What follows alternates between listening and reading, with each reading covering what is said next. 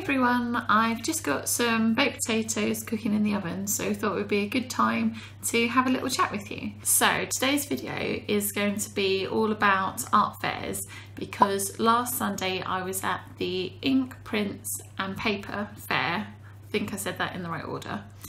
And it was my first fair, other than sort of doing a couple of fairs at uni. So yeah, my first proper fair, so I thought I would share my experience and my top tips. If I'm looking down, it's because I've got some notes here. But yeah, what I thought would be really useful is to give you a checklist of different things that you need when doing a fair, and I think this is a checklist I'm going to keep for myself for next time. So first thing first, I would definitely recommend going to have a look at different art fairs if you're interested in selling your stuff at them, just to see what kind of things people are selling, how they're laying everything out. And yeah, just, you know, it's also just quite a fun experience to go to these things as well. Quite often they have talks as well. One of the things that I really want to do is I'm planning on making a list of all the illustration fairs and art fairs that I'm interested in, whether that be to go and see them or to actually sell my stuff at, and then make a note of when the fair is and when I need to apply.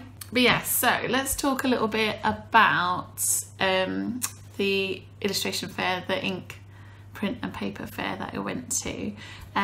So I was in the Winter Gardens in Margate, which is really beautiful concert hall. It was actually on in two different venues. It was on in the Turner and also in the Winter Gardens, but it was a lot bigger than I was expecting as well. There was so much space.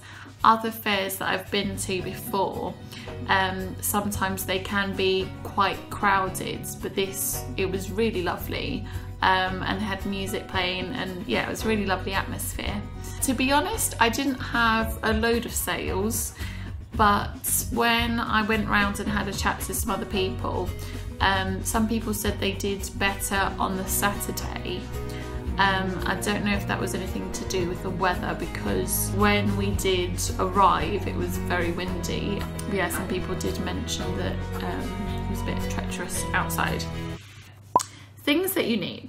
Firstly, obviously you will need some products. I will link to the unboxing video that I did when I got my Awesome Merchandise box. For products, I've used Awesome Merchandise. I had some Christmas cards, which I had printed through a few different printers, but the one that I'm really happy with the quality is a company called Six Prints. I will link them below. For my actual prints that I had done as well, I had them done with another online printers. I think it was called Savage. So first you need your products, and then obviously you need to work out what sort of prices you want to do. All of these products are already on my Etsy shop. Price wise, that was, the time is gone again, out of time.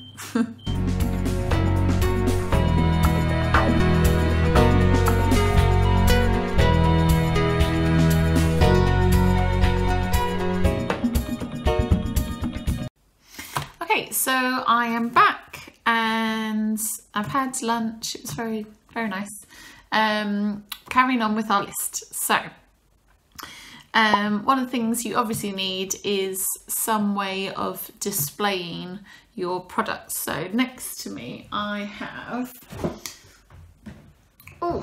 this thing, which kind of looks like a clothes horse at the moment. But yeah, and this I got from Amazon. But yeah, basically you can just put whatever you like in there. I put prints in here, but you could put cards in here, and it's quite handy because it folds flat. And then I also had, wait a minute,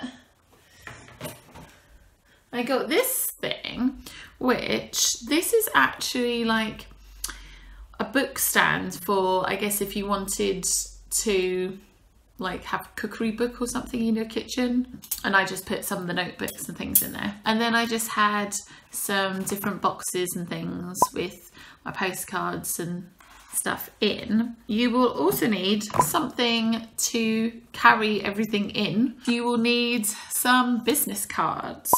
I got mine from Moo, and I really like Moo cards because you can get all different designs on them. I got my postcards from Moo as well, and they do their like so my phone just died. Yeah, so Moo do their thing where you can, I think they call it Printfinity or something like that. Basically you can have like a whole load of different designs of business cards or postcards or whatever you want. But yeah, so phone died, so having a tea break. And it's also really dark because I don't know what the time is now. I'm gonna guess about 4 o'clock maybe.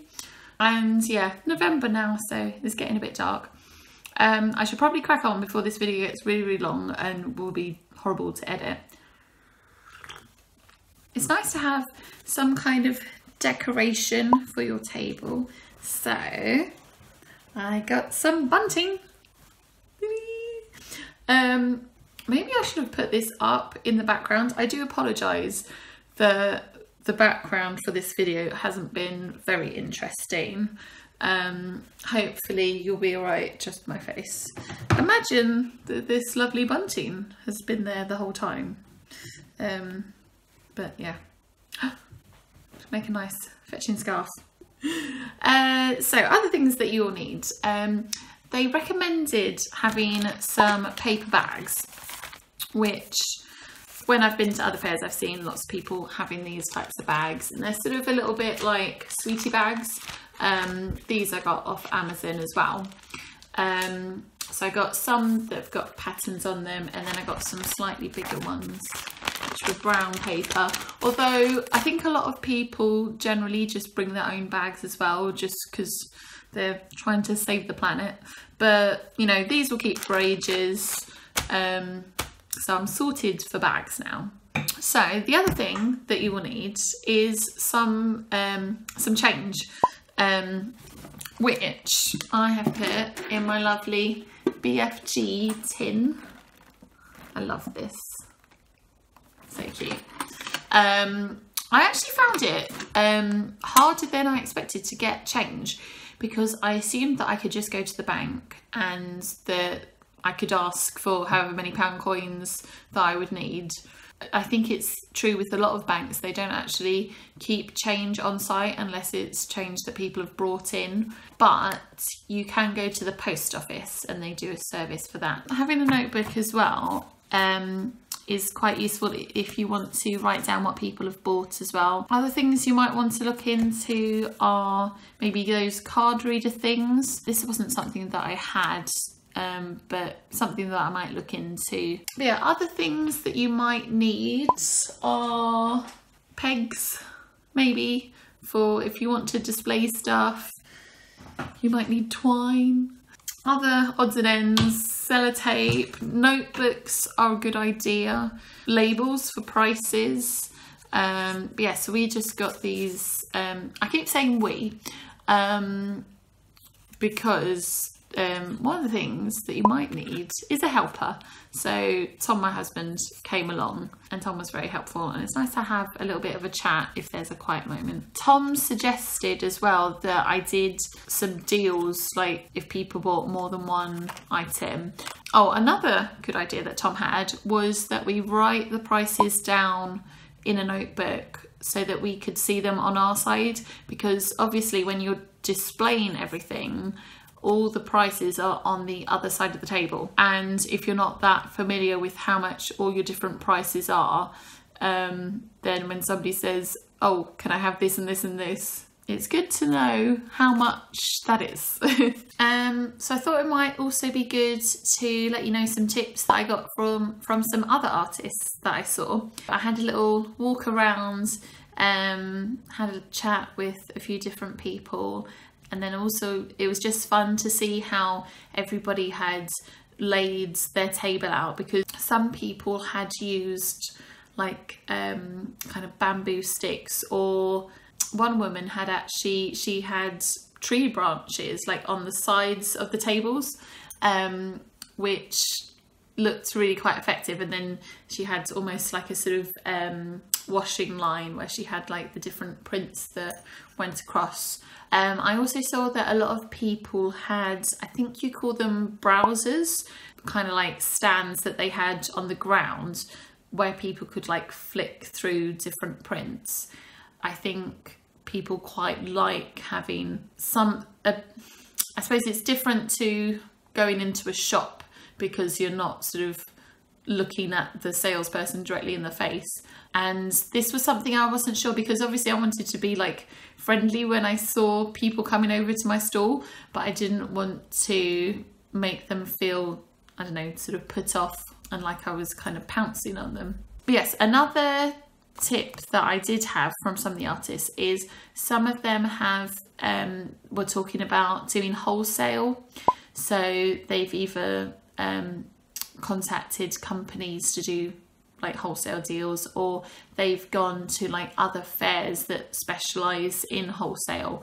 I think these other fairs are quite a bit more expensive, but yeah, it's something that I might look into. But yeah, I did actually have a shop that bought 1 pack of my Christmas cards, and then they have contacted me afterwards asking about wholesale prices. I'm not sure what most people's margins are like with the wholesale prices, because currently with the Christmas cards that I've ordered, because the paper is, the card is like quite nice and thick, I can't really do them that cheap. Just other updates.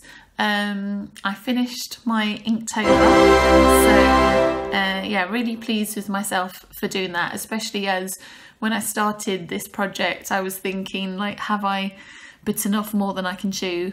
But yeah, so I will link to the other Inktober videos, and if you follow me on Instagram, you can go back and have a look at all of the Inktobers that I've done. I really want to, like I mentioned before, do some either like postcards of them, or maybe like a little sort of book slash zine type thing.